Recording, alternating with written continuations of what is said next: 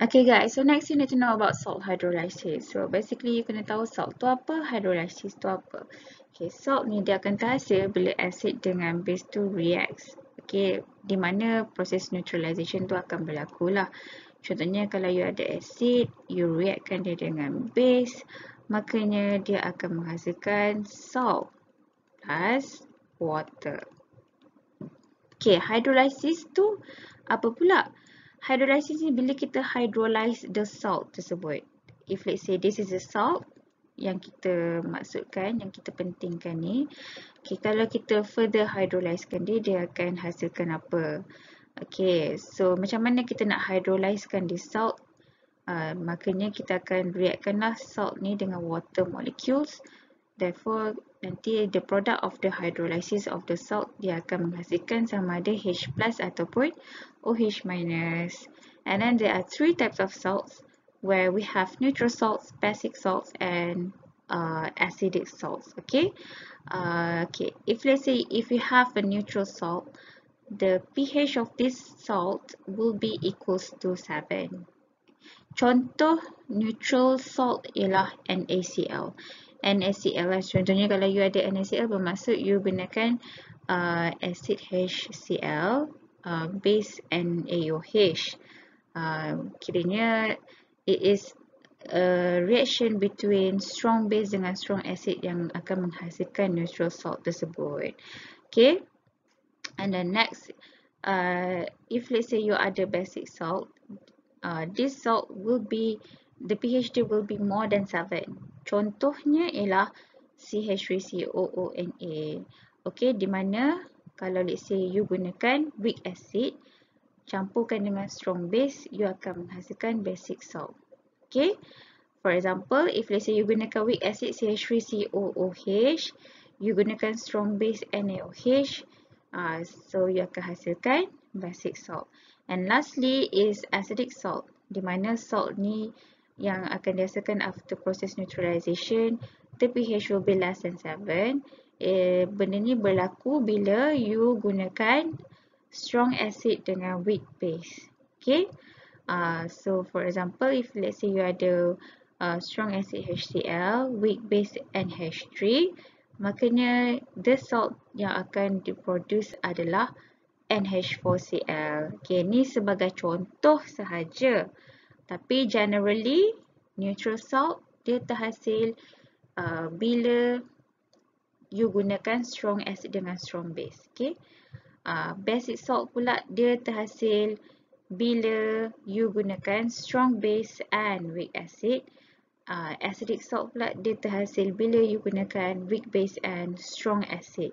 Okay, macam mana nak tahu strong ataupun weak acid ataupun weak base and whatsoever tu, itulah pasalnya Miss suruh get yourself familiarized. Okay, sebab the example will always not be the same like this.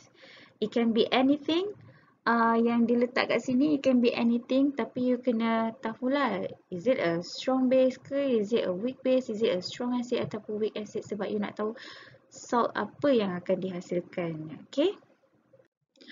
Okay guys, so now I want to explain further about salt hydrolysis and equation yang terlibat dalam salt hydrolysis. So I want to make it short here.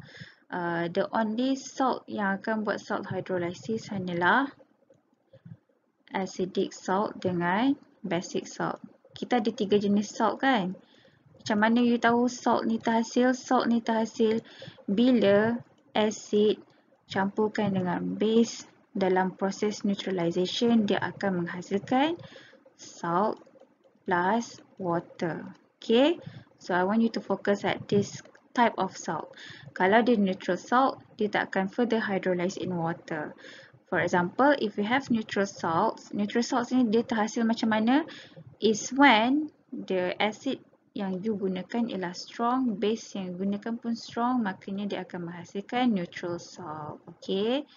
So, for example, if let's say you ada strong acid HCl, strong base NaOH, makanya dia akan menghasilkan neutral salt NaCl. For example, if we have neutral salt NaCl, okay, kalau you nak tahu dia buat hydrolysis ke tidak, you kena dissociate dahulu the salt. Okay, for example, in this case, you have NaCl salt. So you dissociate sahaja NaCl salt ni completely dahulu. Bila dia dissociate completely, makanya dia akan menghasilkan Na plus and also Cl minus. So both of these ions, Na plus dengan Cl minus ni tak boleh hydrolyze in water molecule. Okay. So next, let's go for basic salts. Basic salts ni terhasil sebab apa? Kalau let's say you neutralize between weak acid plus strong base. Kalau weak acid, strong base, makanya you akan dapat basic salt. Okay. Okay, for example, if we have a weak acid CH3COOH, strong base NaOH, makanya you akan menghasilkan basic salt CH3COONA. For example lah, kalau you ada basic salt CH3COONA, macam mana you nak tahu dia punya salt hydrolysis? Okay, first thing first, apa yang you kena buat ialah you need to dissociate the salt completely dahulu. Okay, macam mana you nak dissociate dia completely? Daripada CH3COONA, dia akan jadi CH3COO minus dengan Na plus. So, this is actually the salt dissociation equation untuk basic salt. Okay, you pecahkan sajalah between CH3COO dengan Na ni. Okay, so sekarang you tengok dekat produk dia. Dia ada Na plus dengan CH3COO minus. Kalau Na plus ni, you tak boleh hydrolyzekan dia. The one that you can hydrolyze ialah CH3COO minus. Kenapa you boleh hydrolyzekan CH3COO minus? Because, okay, for example, kalau you gunakan weak acid CH3COOH, kan?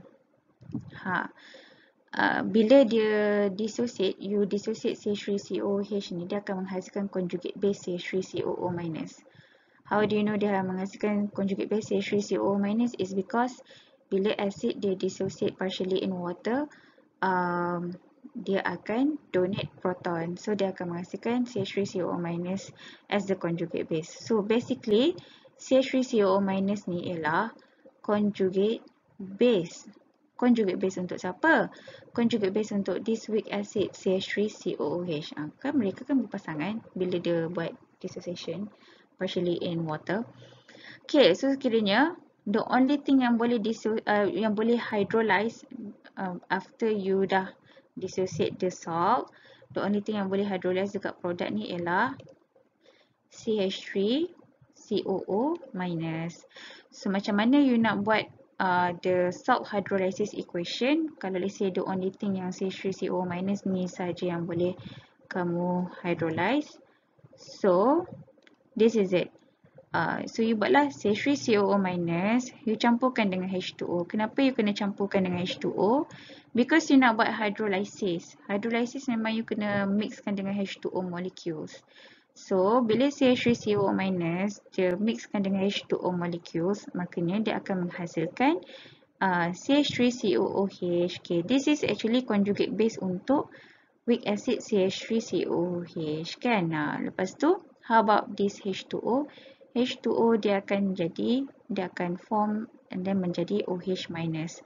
So this OH minus ion lah yang menyebabkan kita boleh panggil CH3COO ni adalah basic salt. Sebab after dia buat further hydrolysis in water, CH3COO minus ni kita buat further hydrolysis in water, dia menghasilkan OH minus. So this is the full equation untuk salt hydrolysis for basic salt if given your basic salt CH3COONA.